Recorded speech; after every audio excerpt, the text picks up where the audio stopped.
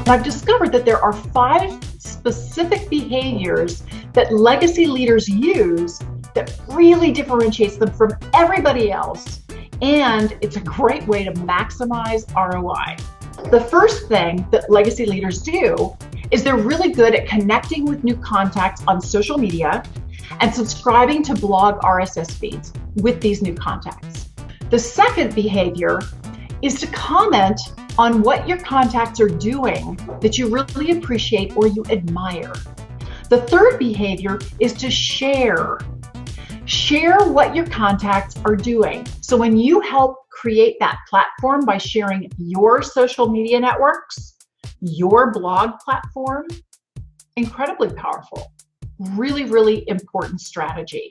The fourth strategy that legacy leaders use is to endorse. Now, here's how this works. You can endorse a speaker or a contact if you like what they're doing. It's great for multiple reasons. The speaker is going to share your endorsement video.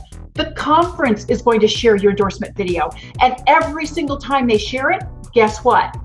They're sharing you. They're sharing your name. They're sharing your image. They're sharing your company name.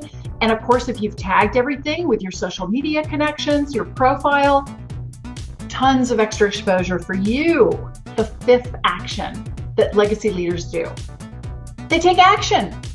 They take action with their new contact. There are 3 different things you can do. First of all, implement what you learned from them. And then of course, follow up with them. That's number 2. If you offered to feature them in a blog post, reach out to them and schedule it or give them a link to what you created. And of course, thirdly, if you really love what they're doing and you know that it's going to help benefit your company, your business, buy their product. Use their product and provide feedback.